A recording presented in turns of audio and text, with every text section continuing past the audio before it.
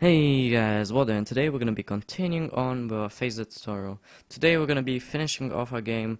We're going to add score and a win screen, so let's jump straight into it. So we're going to need some variables first of all. First variable is going to be our score, which is going to hold our score. Next we're going to need something that will display our score, which is going to be score text. And next we need our win text, which is going to tell the player that they won the game. So first we're going to need to set the score text. We go down in our create function and set that to game add text. The x position is going to be 0 and the y is going to be 550. So this is going to display score, and then our font we're going to use a 32 pixel Arial.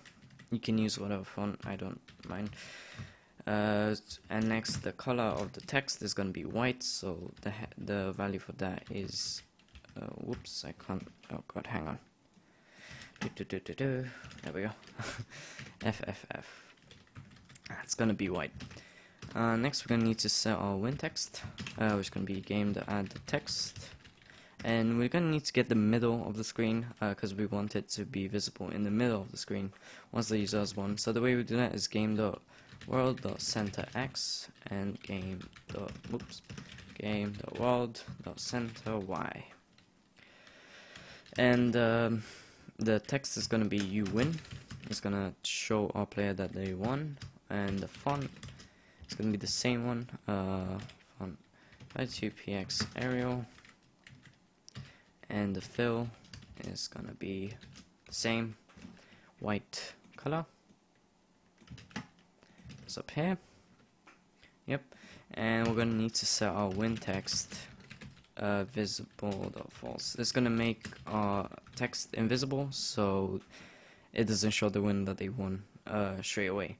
So now we need to increase our score every time the user hits alien or enemy, whatever.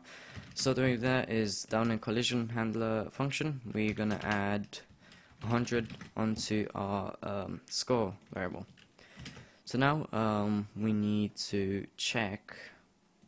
Actually, no, we need to reset our score text to show our